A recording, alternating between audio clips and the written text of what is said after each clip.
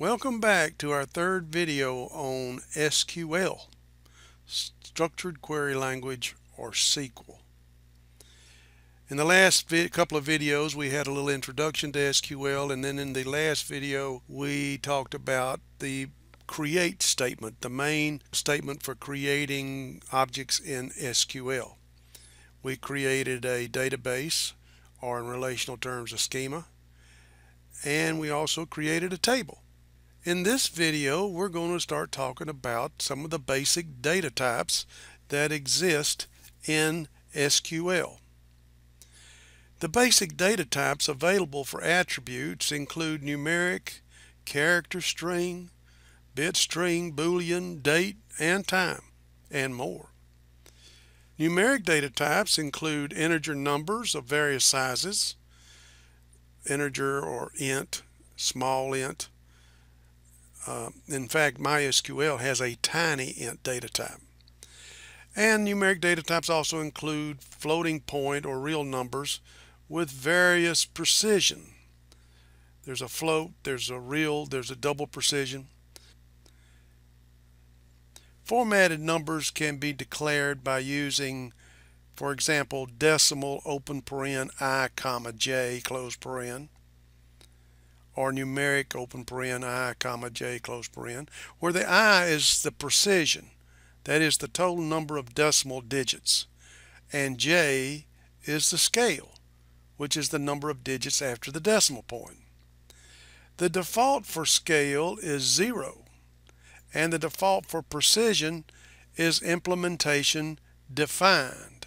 By that I mean, if we were to declare a numeric data type, let's say tiny int, we might say tiny int open paren 6 close paren, which would be an integer, which means there's no decimal points, and the 6 would indicate that it's 6 characters in size. Character string data types can either be fixed length, which is represented by these two statements here. The N in parentheses indicates the length of the character, or variable length, stated with these data types. Varchar is the most common. Varchar open paren, say 20 for example, close paren, would define a data type for a attribute as being a variable length character up to 20 characters long.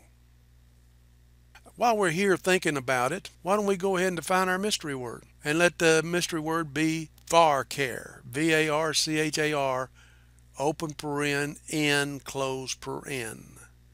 Okay, our mystery word for this video will be varchar open paren n close paren, and that represents a variable length character data type. Why don't we take a little excursion here and go check out another source. Alright, this is MySQL data types, and you see a number of string data types. Here's the character open paren close. That is a fixed length character string. Varchar or varchar open paren n would be a variable length string. Let's say we created an attribute fName and define it as varchar open paren 20 close paren. That basically means that data can be input in there, string data can be input into that attribute up to 20 characters long. If you put in Tim, for example, that's all the space that would be used, but you could put in Timothy and still be fine with that. Let's see what else we got here. Here's some numeric data types, small int. There's that integer, big int, decimal, numeric. Now several of these are strictly MySQL data types, and this looks like it may be dated because they don't show tiny int, but there is a tiny int data type as well. Then there's the date, time, and timestamp data types, and a number of others that can be used for MySQL. What do we see up here? Here are some Oracle data types. So there you go. There's plenty of sources on the web, and I will be posting the address for some of these on our website. When specifying a literal string value, it is placed between quotation marks or apostrophes, and it is case sensitive. There's also a concatenation character denoted by the double bar that can concatenate two strings in SQL. Bit string data types are either of a fixed length, bit open paren n, or a variable length, bit varying open paren n close paren, where the n is the maximum number of bits. The default for n, the length of the character string or bit string, is 1. A Boolean data type has the traditional values of true or false. In SQL, because of the presence of null values, a 3-value logic is used, so a third possible value for a Boolean data type is unknown. The date data type has 10 positions, and its components are year, month, and day in the form of YYY-MM-DD, year, month, and day.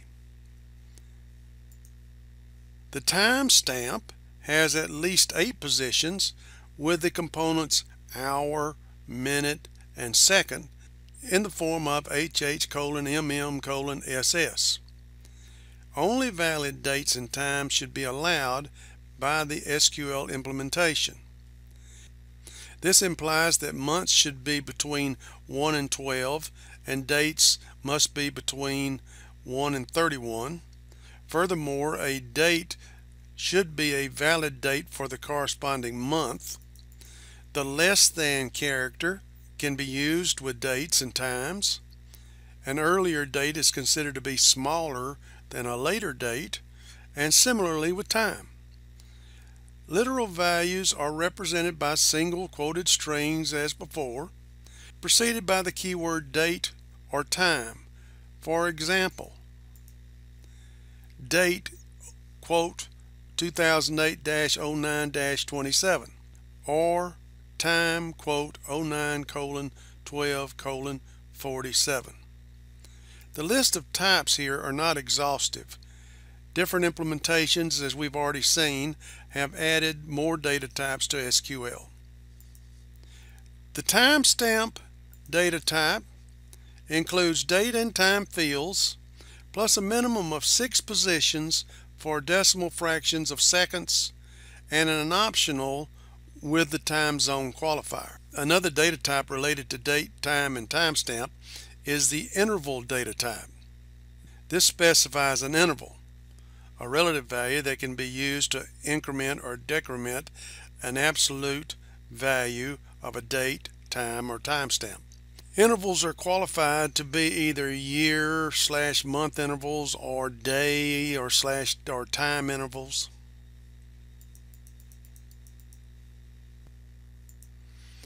Why don't we take a break right here, submit your mystery word that we talked about a while ago, and go out and check your knowledge on this episode, and when you're ready, come on back for episode 4 in our discussion of SQL.